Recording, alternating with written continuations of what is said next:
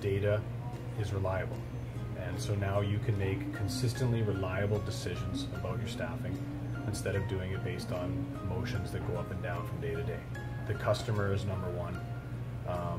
Their experience, their satisfaction is what drives, a business, and you have to have measurables that measure, how your staff or practitioners or management is affecting their experience. And this is the first time we've had something that directly measures their effect on that, and we've never had anything like that. Just the power of that alone makes it so much easier to manage your staff performance. But it also gives them a goal, and then yes, now we can base bonuses on something that's real, that's tangible, that actually affects the success of the business. One of the nice things about CallHero was just the diagnostic value.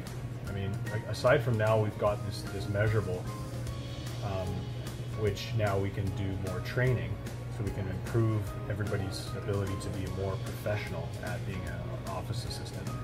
We've had them do a couple of the modules, and they're going to start, so they'll start now doing that.